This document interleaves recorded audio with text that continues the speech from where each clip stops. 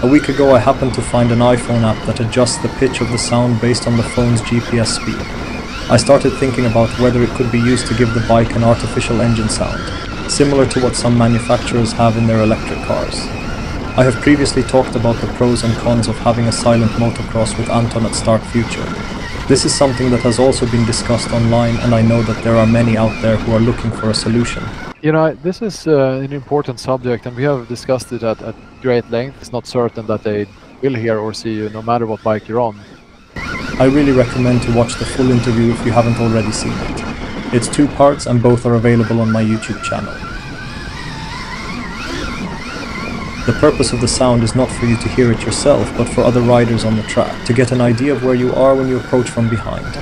This is just an early idea and something I will continue to work on, but I thought I would still show what I have found so far. As for the speaker, I am using a JBL Go 4. It's a compact speaker with surprisingly big sound, despite its 190 gram weight and small size. It's also waterproof, shockproof and relatively inexpensive. The app I use to play the sound is called Speed Pitch and is only available for iPhone. It's quite possible that there is something similar available for Android as well. I searched for a suitable sound for a long time before giving up and recorded one myself using an online synthesizer. Then I opened the file in Adobe Audition and trimmed the clip to remove what I didn't want to use and used the remix function to generate a longer sound clip. I saved the file to iCloud and then imported it into the app. There are a few different settings, but I left the default settings as they were. For clarity, I want to mention that I have used a separate microphone to record the sound because the camera has a hard time getting it right. Here is a clip that has to be considered proof of concept, still a lot of work to be done.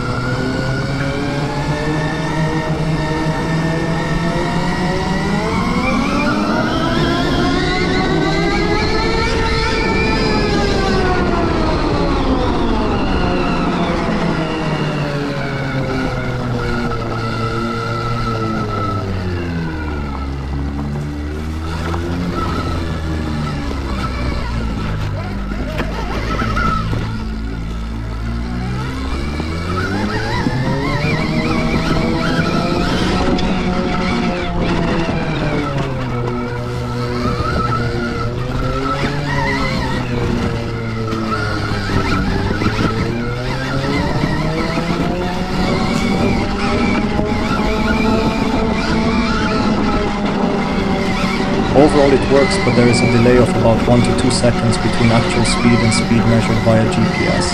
I calibrated that post-production. If Stark Future had allowed the data to be retrieved from either their app or directly from the motorcycle, this would not have been a problem. The sound volume is not optimal, but there are other solutions for that, so I won't go into detail right now. But there's one other way. Before I tried the app, I used the speaker to listen to music through Spotify. People would stop in their tracks when I approached them playing some dramatic classical music. Definitely an unfair advantage, but still kind of funny, and the possibilities are endless. Why not raise the tempo with some crossover thrash metal?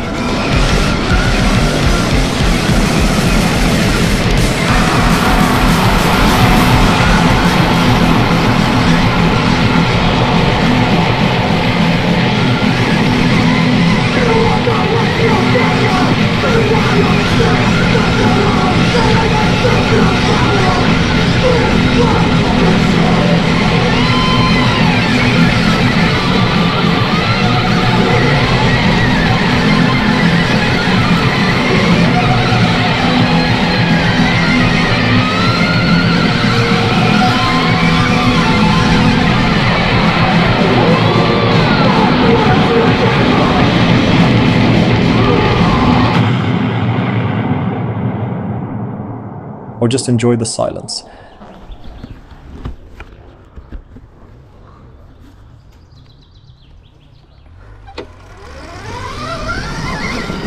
I haven't decided yet if I want to ride with sound or not, but I will continue to refine the solution until then.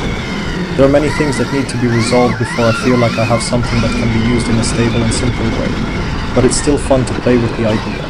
And even though I would find it fun to ride with music playing through the speaker, I don't think everyone else would appreciate it as much as I do. Don't forget to like and subscribe. Thanks for watching.